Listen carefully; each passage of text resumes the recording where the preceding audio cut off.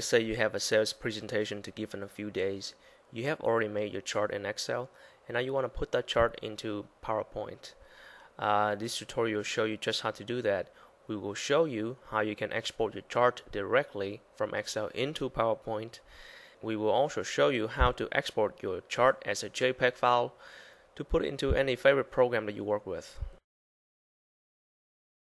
So this is the chart that we're working with. If you would like to know step by step how I come up with this chart, please watch the How to Make Chart and Graph with Excel video tutorial. So we're going to start out by first selecting the chart. We want to copy the chart, so go to Edit, Copy. Now let's say you want to put your chart into PowerPoint. So what you do is you pull up PowerPoint here. Because you copy it already over in Excel, all you have to do is go to Edit and then Paste. And voila, you have it there.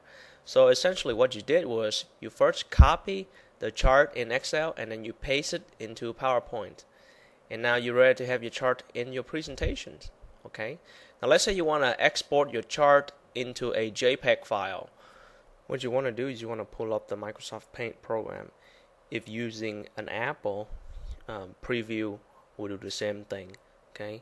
So because you copy already in Excel, all you have to do is edit and paste in the Paint program. Now let's go ahead and save it as a JPEG file. So go to File, Save As.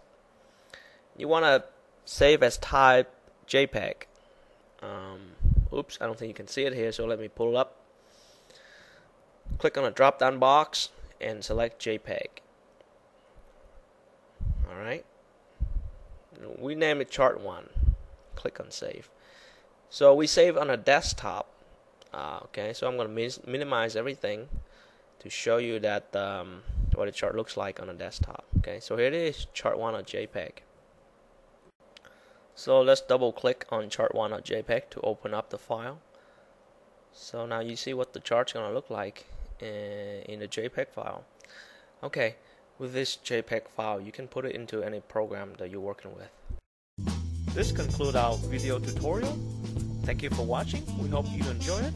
Please help us spread the word about computertutorials.org, and please visit our website for more video tutorials.